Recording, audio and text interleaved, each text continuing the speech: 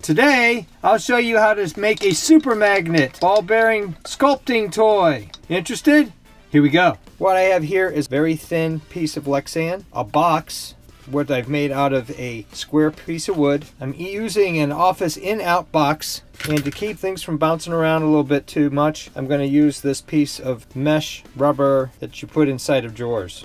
The super magnet, you need 4 screws. In my case, a 3-inch hole saw, and in the back I've used a piece of plywood with 4 dowels to match up. I'm going to take the ring off of it, but I want to make this build so that I can retrieve the super magnet and use it for other things. So that's why I came up with this idea. I pre-drilled the Lexan in 4 places and just have some small screws just to keep the Lexan in place. If you look at my other video, I'll post a link down below. This was rated or sold as a 350-pound force magnet. I validated that this particular one was a 260-pound force magnet, and I want to use it for magnet fishing and all sorts of other ideas. See, the magnet will mount in there like that, and then I'll be able to play with it, what I'm calling a sculpting toy or an office toy. The back just has some little cushions on there just to raise it up a little bit so it doesn't scratch any surfaces. The ring comes off fairly easy. Sure, I'm going to get more comments about not having a big Phillips screwdriver and how I'm using a flathead for that, but as you can see, it fits in there really well. Alright, that's come off. Bing, bing, put this off to the side. So there's a super magnet. In the spirit of magnets, I've marked all the pieces north and south, just as a reference point so they'll all line up. North, south goes on top, north, south on the bottom. These are just regular dowels, 1/4-inch dowels I've cut down and then pre-drilled and then stuck them in with some wood glue. I've peeled the back off the Lexan, made sure that surface is clean, peeled the sides up, and then I'm just going to put them in place and put in the screws. The screws are nothing major, they're about 1/2 inch, standard little screws, instead of gluing it down because the glue would look kind of funny. Okay, so all 4 screws are in place. Wipe off the magnet a little bit, goes in there. There's a little bit of gap, so I'm going to use this bumper. That's purely optional. Probably could go straight down and put the top on. So you can line up the floor, you can hear it bouncing around a little bit. So I'm just going to take care of that by putting this felt cushion in the back. When I want to take the back off, I just put in a screwdriver, twist a little bit,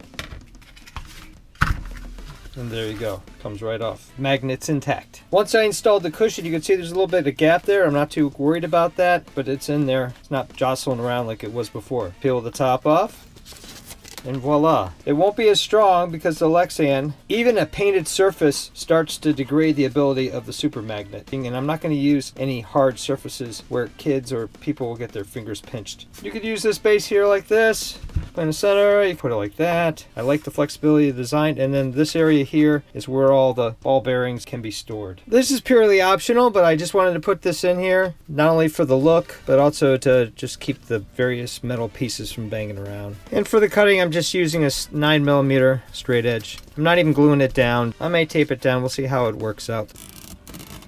Alright, the mesh is in place, the super magnet's in place. Now what can you use? For all my builds, I just so happen to have a lot of ball bearings of different sizes. 1-inch, 3/4, 1/2 inch. I'm going to pour them all in there and see how it works. Here we go, we're just going to pour them in. Lost 1, lost 2. It's like popcorn. Now we start building. I've been at this for a little while. It's a lot of fun. There's an infinite number of sculptures you could make. This just helps them balance, keeps them on course. And when your sculpture collapses or you're done, you just push it to the side and you're cleared off, ready for your next build. And you're putting them in one at a time. Too boring. You can go to the extreme version by just turning it around and picking them all up. Thumbs up and comments always appreciated. Thanks for watching.